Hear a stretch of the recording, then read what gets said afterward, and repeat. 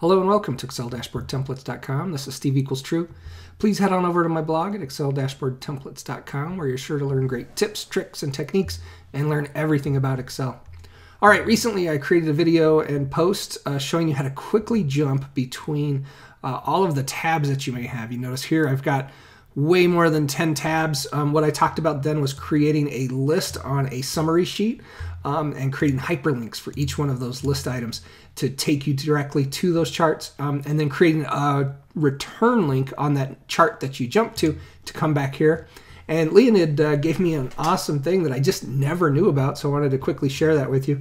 He said if you come down here into your little tab area for your worksheets, if you right click on them, you'll get the list of chart sheets that you can go to, and so you can click on it and click OK, and it will take you to that new chart sheet. So it's another great way to navigate between these.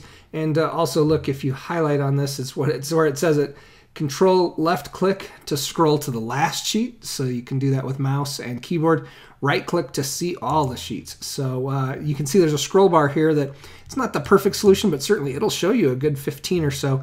This is in 2013. In 2010, what it does is it's very similar to this, but it is a pop-up menu instead of a pop-out type of menu.